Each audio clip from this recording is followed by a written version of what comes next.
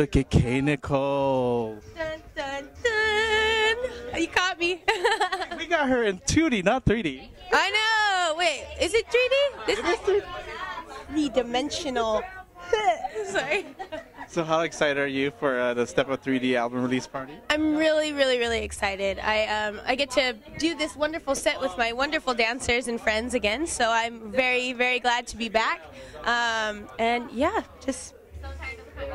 There you go. Thrilled. And talking about thrilled, are you thrilled to see that Step Up is going to 3D? Yes, I can't wait, especially because there's a lot of people that are doing, like, Twitch, for instance, you know, like just to be able to see him in a film that's like really gonna rock the dance world is so exciting for all of us. So how are you gonna rock it up on stage?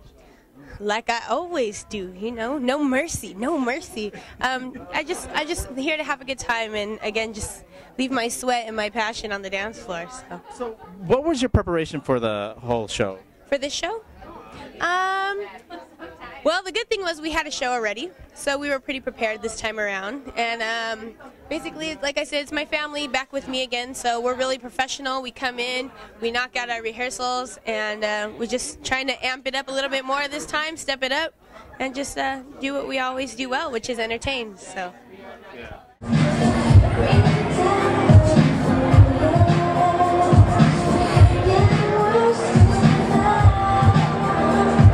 And what are you wearing tonight? You look sexy. A little bit of Psychotically Beautiful, as I'd like to call. It's the name of my set. It's just a little Janet infused with, I don't know, whatever else you can pull out of your closet, I guess. It's kind of actually funny. This one piece right here, it's just a little tiny detail, sorry. It's actually from Eve, which was a show that we did with Boogie Zone. And so, I don't know, just to have it incorporated in my costume, which is kind of a random piece, but it's very near and dear to me, so I have a little bit of community with me on stage tonight. So. Now, are you a fan of the Step Up movies? I am. I have one at home. We did the Step Up 2 release party last year. We did kind of like this whole battling thing and with Team Millennia and Couple Modern, so it was a lot of fun. It's good to be back. Look at you. So out of all the Step Ups, what was there any particular scene that you really liked? Particular scene? Yeah, you can actually say, oh, from Step Up 2 or Step Up 1. Well, I don't know. I like them all.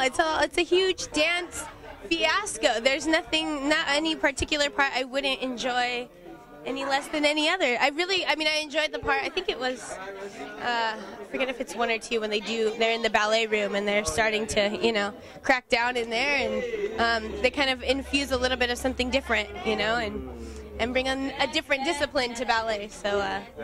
And the last question is, have you ever had your special infused ballet dance moment yourself? I have. Well, that's a touchy subject. It is. No, well, I'm actually taking more ballet now, trying to get back to my roots. Was never really a technical dancer. Did ballet a long time ago when I was younger.